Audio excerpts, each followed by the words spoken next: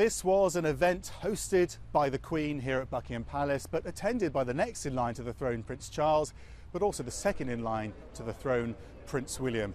He looked relaxed and easy with members of the press. He's often said to have an awkward relationship with the media, but he didn't seem to have that tonight. He had been working all weekend as a search and rescue pilot off North Wales, and he rescued 2 sailors in the Irish Sea, so he would have been tired, but he seemed happy to be here.